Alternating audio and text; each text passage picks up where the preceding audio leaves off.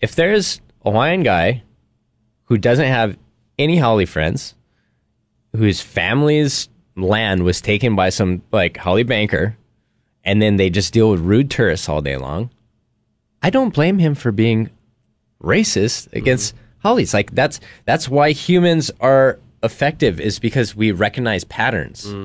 And if that's the only pattern that you've been given, you'd be a fool not to make that assumption going forward, or at least like have that in the back of your head when you're dealing with people, because you got to protect yourself. Yeah.